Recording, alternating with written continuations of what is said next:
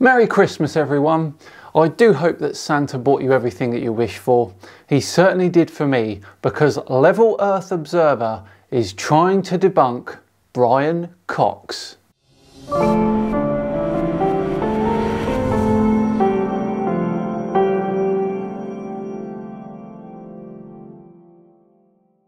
Hello all and welcome along to another episode of Flat Earth Friday, special Christmas Day edition with me, Simon Dan. Thank you very much for joining me. Before we begin today, a quick thank you to the sponsors of today's video, Surfshark VPN. Surfshark is a VPN service that makes online privacy protection easy and attainable, encrypting all internet traffic sent to and from your devices and ensuring that your IP address remains hidden to make sure no one can see what you do online. On top of that, they block ads, trackers, malware and phishing attempts, and unlike other VPN services, you can use it on as many devices as you'd like simultaneously. I personally spend about 6 to 8 hours a day online, which is an incredible amount of time. The internet knows a hell of a lot about you, which is why you should care about your online data. And Surfshark can protect you against online targeted advertising. Have you ever seen an ad or banner which made you think, oh, someone's listening to my conversations or even reading my mind? This is how your online data is being used against you, and you can use Surfshark to protect yourselves from this sort of online targeted advertising. Click on the link in the description to get a limited time holiday offer of a massive 84% off and an extra 4 months free after that. Just go to surfshark.deal/SimonDan and use my code SimonDan to take advantage of this great deal. Also, as with last Christmas, every single penny that is made through advertising in this video will go to a charity. This year I've chosen Mind, which is a mental health charity. Right, back to today's video, where old channel foe Level Earth Observer has taken it upon himself to try and debunk Brian Cox. What a Christmas present this is going to be. Brian Cox reveals why the Earth is round this morning, which is a terrible British breakfast TV programme. Highly recommend you don't watch it. You'll end up front kicking your TV into oblivion. Trust me, don't watch it unless you want to destroy that TV, which isn't a bad idea, to be honest. Not watching it though would mean you'd fail to see all of the good, the actual good that this show does for people. Not cool, Elio, not cool. But let's have a look what Brian's got, what he's bringing to the table. Is he going to shut the flat earth down with some real science? Obviously they're bringing out all the top guns. We saw the Globe Earth conference the other day when they brought in the big guns. Now we're getting the big guns appear on TV. Should we be worried? Let's have a look. You should be petrified, buddy. Forces of nature. Yeah. So in what areas, what are you looking at? Well, the idea is that if you look at the world that we see, so you know, the green leaves, the blue sky, spherical planets. Hang on, Brian, I've got to stop you there pretty much immediately. Of course he does. I wonder why. I do lots of observations, my dear man. I've never seen spherical planets. I've got a powerful camera and a half-decent telescope, but I've never seen spherical planets. That's really weird, because I've got a telescope too, and I've seen spherical planets, and a fair few of them. I see lights in the sky that do not match the images produced by the mainstream science and NASA, space agencies like NASA. It don't match. NASA has a huge telescope in orbit around the Earth. Your telescope, by comparison, is not going to produce the same image, is it? So we've got a problem there, Brian. You're pushing something that doesn't match observable reality. Already, I'm going to call you out on that, Brian, all right? You're making a bullshit assumption based purely on your heliocentric fetish for balls flying through vacuums. Fetish? That's a very choice word there, Level Earth Observer. You could say that you've got a fetish about us flat earth debunkers, couldn't you? Sorry, Brian, that's not good enough. You're supposed to be proving the Earth is round here through science. You are a professor, after all, are you not? Or are you just a moronic, failed keyboard player who's got a touch of the mannequin about him, who's just parroting utter fucking nonsense for a half-decent wage? Oh, a touch of the green-eyed dragon coming through there, Level Earth Observer. You know what they say about the 7 sins and all that, don't you? I don't know, let's have a look. We'll work out what you are. All those things are telling you something about the deeper structure that underlies nature. So even life. So next week's is about the origin of life. So it's how did... That should be interesting, shouldn't it? I wonder if that'll be based on a story. And layers of story upon story upon story. I'm wondering if there'll be some presentations in CGI, Brian. Let me think. This really isn't the debunking I was hoping for, matey. Your personal incredulity is running the show here, it seems. We feel living is a very special thing, but it's a property of matter, of this stuff. The Earth was once just a dead world when it formed, 4.5 billion years ago, and at some point that matter came along. Can you prove anything you've just said there? Yes. No, of course you can. You're saying it in such a matter-of-fact manner. You've got absolutely no evidence to back that claim. There is irrefutable evidence to back that claim, Level Earth Observer. You would have to sift through every single scientific paper ever written regarding the age of the Earth to be able to claim that there's no evidence. Have you done that? Brian, you're a moron, mate. The irony. And you go to some really far-flung destinations, and as you can see there from that tiny bit that we showed, I mean, it's beautiful. Like, it's beautifully shot, and you see some incredible things that you wouldn't necessarily have to get to see. Yeah, I think that was the idea, to send film crews out, and it's sort of the way you mentioned David Attenborough earlier, the way that his program... I thought you were proving the ridiculous pantomime theory that we live on a cannonball flying through a vacuum.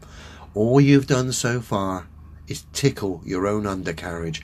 Get on with it, Brian. This is a promo for his TV programme, which was new at the time, Forces of Nature. He's not gone on there specifically to prove the globe. Where a film crew can go in for months even, film something spectacular. And we saw that wave on that clip through the Amazon. Yeah. It's a wonderful, incredible tidal wave that goes up the river.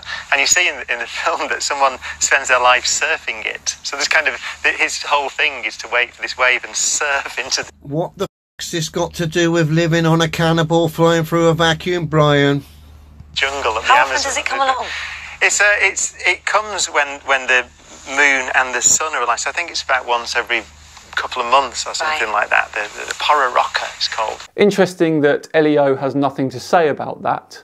Hilarious, isn't it? A phenomenon that happens only because the sun and the moon are aligned, which LEO has no other explanation for, so he stays silent. And you know how I know that he's been shown up here. Watch this. Well, you're not, because they go out and they sit for months waiting for something to happen. Clown. Brilliant. Wounded. The right thing to happen. You're not there all the time. You're in. I saw Philip a few months back on the street. What a sketchy character he is. I won't say where it was, but he was dead sketchy. I mean, he does believe he's living on a ball flying through a vacuum, so I suppose you would be sketchy. What does having a pop at Philip Schofield have to do with the shape of the Earth? Come on, buddy. It's one less, aren't you? Yeah, I mean, that was the idea, to film these beautiful things. So you can't, if I'm there, it's kind of, you can't spend all that time. We had different crews out at the same time filming things. And then the idea is to try and stitch it together. Essentially, you ask the question, what's the biggest, the tallest mountain you could make on a planet like the Earth? What sets that? So you've got the Earth's gravity, which depends on...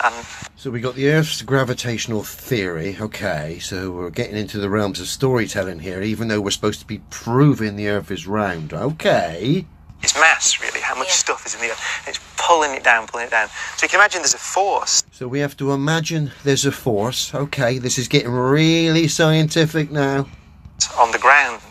And the bigger you build the thing, the more the force is. The bigger that we build the thing, the more imaginary force we need to apply. Is that right, Brian? Okay, I got it. Why are you mocking that? The larger and heavier that something is, the harder it is to pick up. That's demonstrable reality, as you call it. You can work out, well, what is it when that force overwhelms the strength of the rock and it starts to sink? There's actually on Earth, the mountain Mauna Kea, which is one of the Hawaiian volcanoes. It's actually taller than Everest, if you measure from the surface of the seafloor, and that's sinking. So that's as tall as it can get. Sinking. Yeah, so it's too heavy. So that is as tall as they go. Yeah. They could go here. So if you've got a big enough planet with enough gravity, essentially, then anything that gets too big will sink. And So this moron is claiming the mountain, or volcano, or whatever it is in Hawaii, is being sucked to the centre of an imaginary ball. That's not what he said. Where's your evidence, Brian? I thought we were proving a globe.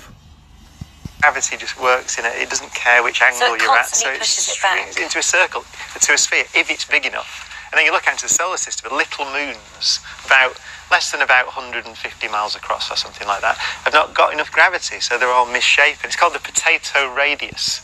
Look at the state of him. Now, in the 70s, there was a game, a kid's toy, called Mr. Potato.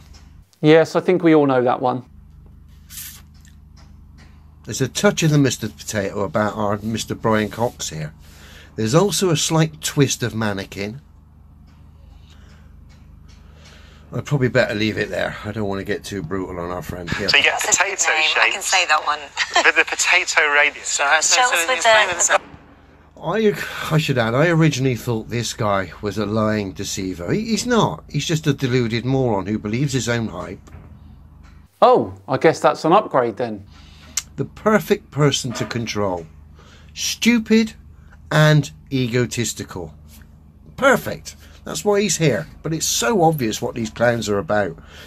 It would seem now we're about to get to the scientific stuff for the globe. Thank goodness for that, because all we've had so far is waffle. Oh, yeah. So, well, the way that I demonstrated it, you just wanted to get messy, don't you? Of course we did. So the way that we demonstrated it in the programme is say, so what am I doing? If I want to make that into a ball, then I have to apply enough force to overcome if I don't apply enough force. Right, so I'm struggling to... Understand the concept of gravity? Understand the concept of science? Understand the concept of anything? see where a moronic, half-wit ex-keyboard player fits into the heliocentric model. Are you claiming the globe's wet sand and that you're God? He's actually messing around, isn't he? Surely this is banter. Where's it? How does this demonstration back anything other than your stupidity, Brian? So then it'll stay like some sort of misshaped, potato shape. So that's what gravity is doing, really. It's acting as a force that's... So a theory is doing that. Okay, this is real scientific. It's not Brian's fault that you don't understand the concept of a force, Leo. Squashing it down, and it'll turn it into a sphere because it acts the same in every direction. Hello, YouTube. For more... Hang on, that was it. So, just to recap. We've had Brian waffle on for 2 or 3 minutes about a guy surfing up a river, telling a few stories, a mountain being sucked to the bottom of the oceans because of gravity, to the centre of the supposed globe Earth. We've been told we've got to use our imagination to imagine things being sucked and pulled to a ball. And then we got to see Brian squash some wet sand in his hand. And that there, ladies and gentlemen, is the globe proof that's supposed to debunk observable reality. All known practical demonstration. All you have done in this video is expose your colossal misunderstanding of physics. I'm fairly confident, nay, sure, that Brian is not very worried about your scathing response here, Level Earth Observer. Well, there we go. That was painful, wasn't it? I was hoping that you at least put up a fight against Brian, but what can you do? Thank you all very much for watching today. I do hope you enjoyed it. If you did, then please do like the video and subscribe as well. Just enough time to once again thank Surfshark for sponsoring today. Remember, surfshark.deals/SimonDan to get 84% off and a massive 4 months free after that. I have been Simon Dan. Enjoy the rest of your Christmas, and I'll see you on Tuesday for more tinfoil fun. See you then, and Merry Christmas.